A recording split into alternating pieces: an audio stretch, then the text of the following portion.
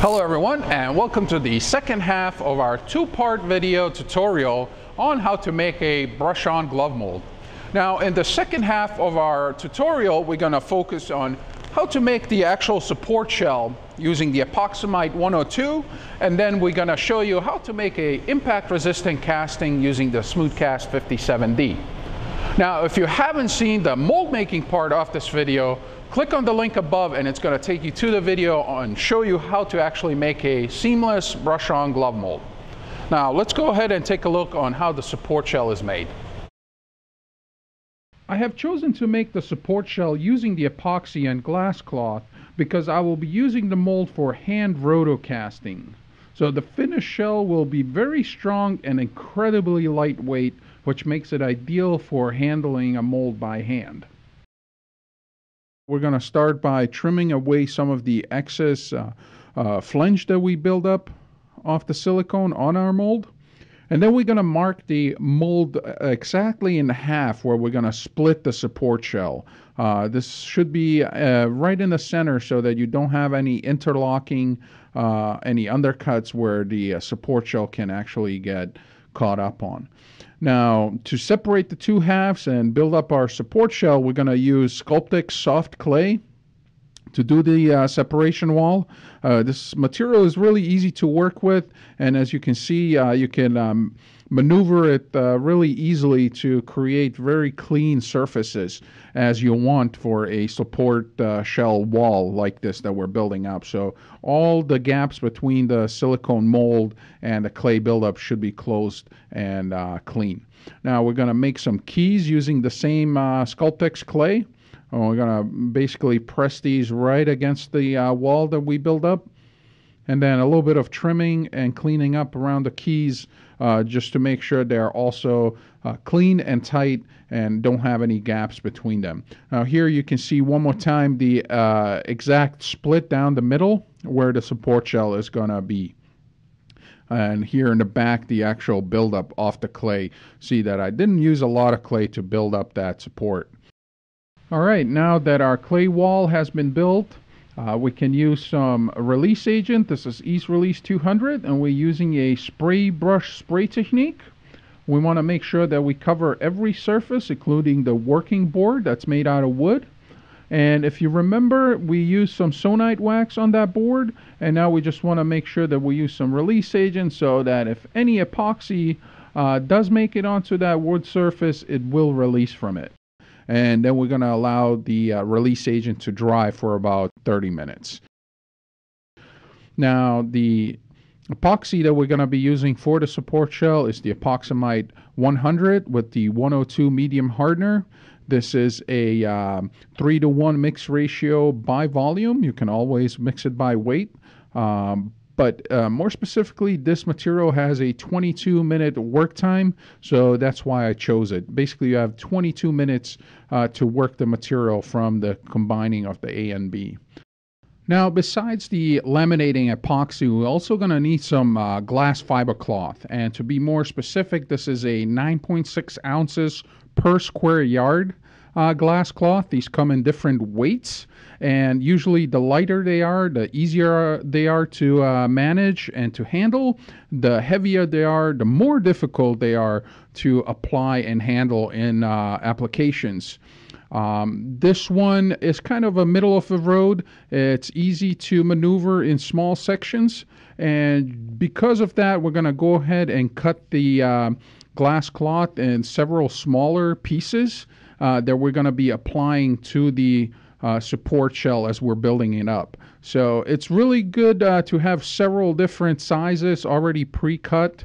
That way you don't have to work around this and cut smaller pieces while you're actually applying the resin. So I'm going to go ahead and cut these to size, and then we can move on to dispensing the EpoxAmite. Keep in mind that when using glass cloth, it's always better to cut smaller pieces and overlap them, which creates a much stronger support shell once it's cured. So the EpoxAmite laminating resin can be either dispensed by volume or by weight. And here we're going to use an accurate gram scale. The mix ratio is 100 to 29. So we're going to dispense 100 grams of the part A, and then we're going to dispense 29 grams of the part B. Now we're going to combine those two and mix them thoroughly in a clean mixing container. And always scrape the sides and scrape the bottom off the mixing container to incorporate those two products thoroughly. Now, another important thing is to use a 1-to-1 ratio of the epoxy to the glass cloth. So if we're using here 122.5 grams of the epoxy, we should use the same amount of the glass cloth. This is going to make our support shell super strong yet lightweight, and we won't be wasting any of the resin. Keep in mind that any extra resin that you're applying is unnecessary weight added and is not going to make your shell actually stronger. Now, once the material is mixed, we can start by applying a layer of it to the entire surface. I'm going to go ahead and do that before we start putting any of the cloth down. Now, you want to make sure that you apply the epoxy everywhere in all the corners. And now we can go ahead and put the cloth over that. We're going to basically push the epoxy through the cloth. The epoxy is already there. The cloth just needs to be saturated with it. So we're pushing that cloth down and squeezing the epoxy through it. Now go ahead and repeat this procedure all around the mold surface. And here you can see how many little pieces I'm using around those keys and around the 90-degree folds.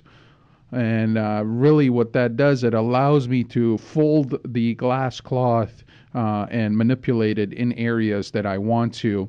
And secondly, it also adds to the strength of the overall structure because of the small pieces overlapping so many times.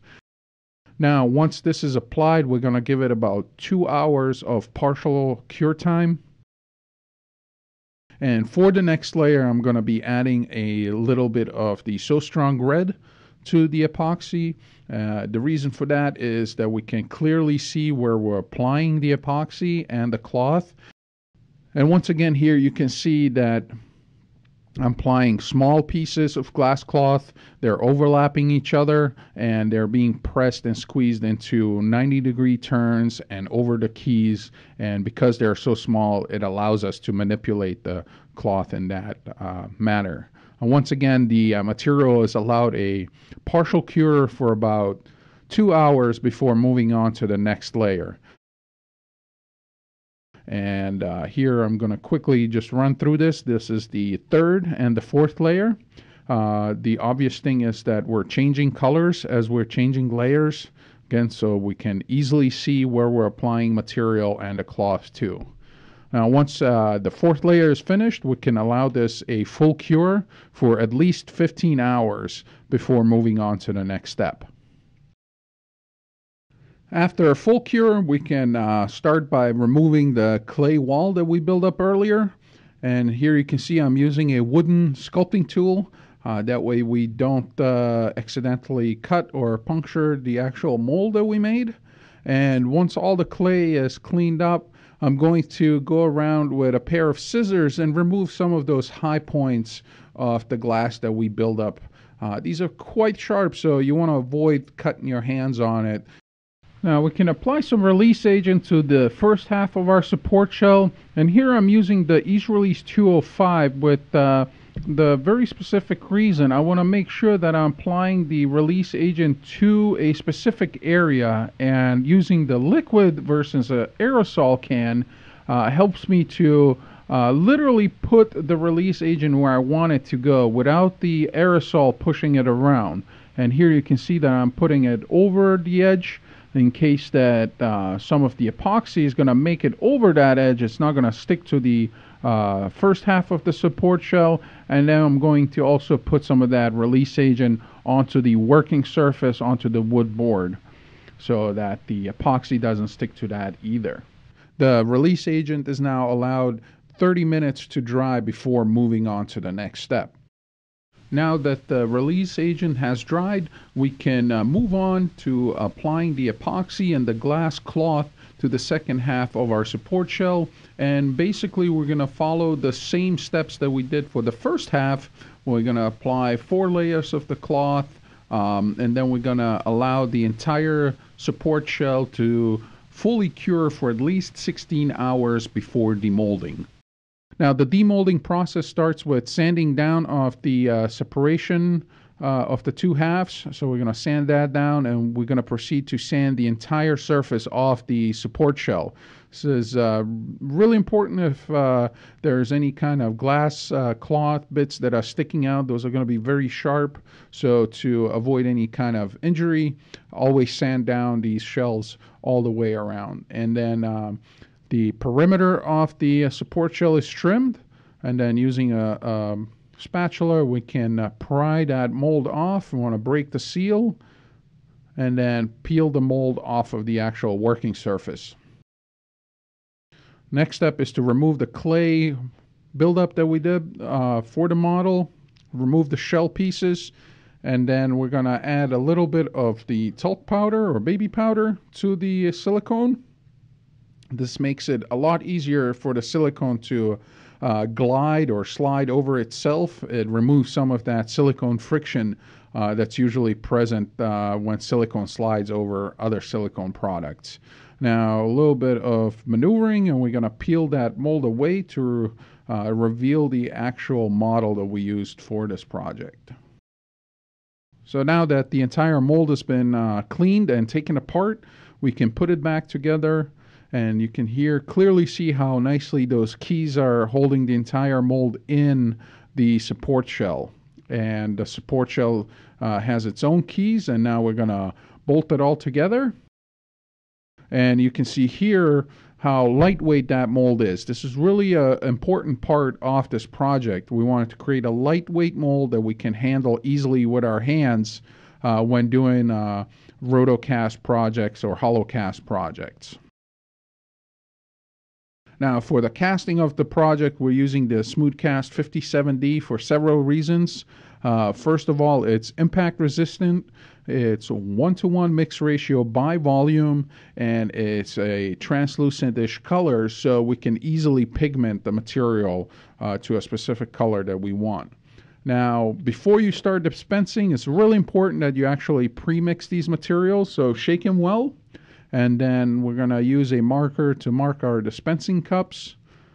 And here you can see the actual color of the 57D. It's kind of a milky, translucent white, which is very easy to pigment using some, in this case, So Strong Black, added to the Part B, and then is mixed in thoroughly to combine the pigment with the Part B before mixing with the Part A.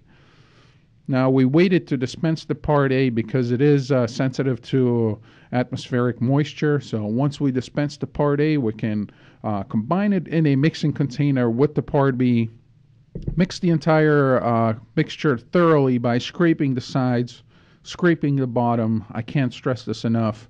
And then we can proceed to pour it into our mold. So some of the important features and techniques of rotocasting hollow helmets like this is the fact that you can see into the mold. As you can see here, I'm clearly able to see where my material is applied. And that's the other key. You want to make sure that you get a layer of the resin inside your mold on all the surfaces. So we capture the detail. And then you can see that I'm continuously watching, making sure that there's not too much resin. Everything is covered. And then we're going to continue to spin the mold in a 360-degree pattern. But you can see how I'm spinning that mold. And imagine if that mold was 20 pounds. It's going to be impossible to do this. So keeping the support shells lightweight is the key to a successful hand rotocasting mold. Now once you cover the inside of your mold, we're going to allow this material partial cure for about 10 minutes before adding layer 2, 3, and 4. After the first layer has partially cured, we're going to add subsequent layers to build up a total thickness of about 1/4 to 3/8 of an inch. The same way we did the first layer, we're going to repeat the technique that we used by spin casting or rotating the mold in a 360-degree pattern and then allowing a partial cure in between each layer until we build up the ultimate thickness we're aiming for. Now, once you have the final layer solidified, we can allow this to fully cure for at least 30 minutes, but I usually like to give it about an hour or two before actually demolding the piece. The reason why I allow it a longer cure time than what the technical bulletin recommends, this product is mass sensitive. So the more product you have build up, the faster it's going to cure, the more heat it generates while it's curing. The thinner the cross section is that you're build up, the slower it usually cures. After our casting has fully cured, we can go ahead and remove the support shell from the mold in order to remove our casting. As you can see here, the two halves of the support shell come apart very easy. We're going to use the same technique to demold it. A little bit of talc or baby powder is going to make the silicone slide a lot easier over itself.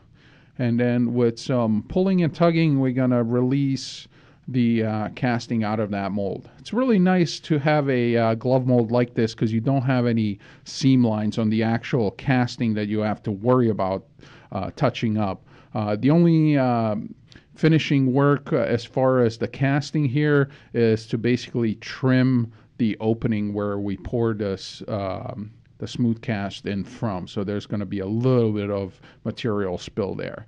Here you can see that the 57D is really impact resistant. It has some give to it. You can bang it against the table. It will be just fine.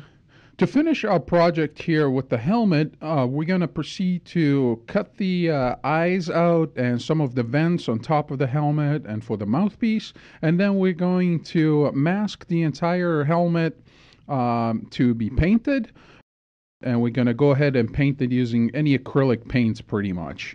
Once that is all dried up, we can go ahead and remove the masking tape, and the project is pretty much ready to be worn. We made the casting. Here's our helmet. We want to do a quick impact test to see how well it does if it's, let's say, thrown off a building. How about that? So here we go. Now, that right there is about a 30-foot drop. And to tell you the truth, I did not expect the helmet to survive. But after we picked it up and inspected it closely, you can clearly see here that the only damage to the actual helmet is the paint peeling off from the impact. So there's no cracks, there's no breakage in the actual piece that we made. This is really exciting and makes a really great product for impact-resistant projects that you have. Now, if you got inspired by this project and you'd like to make some of your own, you can purchase any of our products by visiting any one of our distributors around the world. Simple and easy way to make a brush-on glove mold using the Rebound 25 and a super lightweight support shell using the EpoxAmite laminating system. Now, if you have an idea about what we should do next, please let me know in the comments below. And if you like this video, please hit the thumbs up button. Now remember, to keep up with our latest mold making and casting videos, remember to subscribe.